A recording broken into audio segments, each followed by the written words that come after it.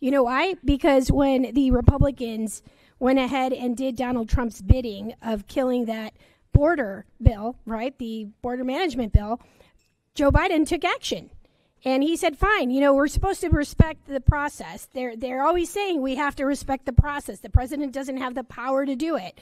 And then when they disrespected the process by doing Donald Trump's bidding and killing that border protection bill, then Joe Biden took them up on their offer that he had the power to do it, so he did it. And as a result of that, we've seen a dramatic influx of migrants coming in. So short of them going to knock on doors and find migrants and then bus them over here, their threat, you know, fell on deaf ears here.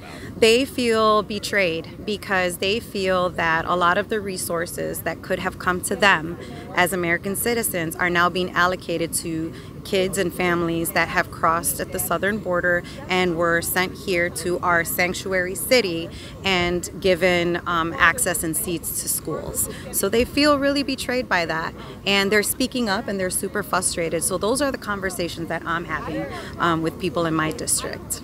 And I think all of us get taxes taken out of our checks. None of us feel like we have a say in how those tax dollars are being spent. Some of us don't agree with how they're being spent. So my focus is finding the common ground. I'm not on the extreme right, and I walked away from the Democratic Party in 2020 because it was a little too far to the left. So I'm here with all the middle ground folks going, we've got to make some changes here. Yeah, I would say vote Democrat.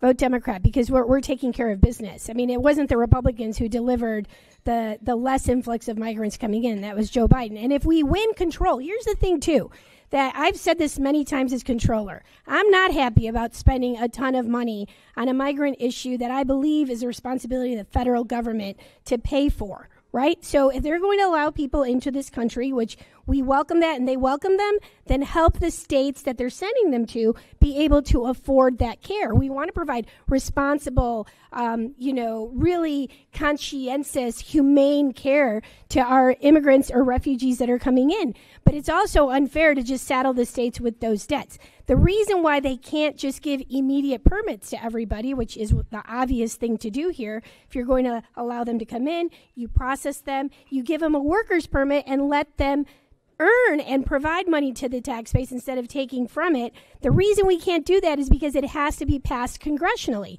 This is why we have to elect Democrats, because we know what the solution is. We just need the power in both chambers and the presidency to get it done. So you want to fix this issue? Vote Democrat.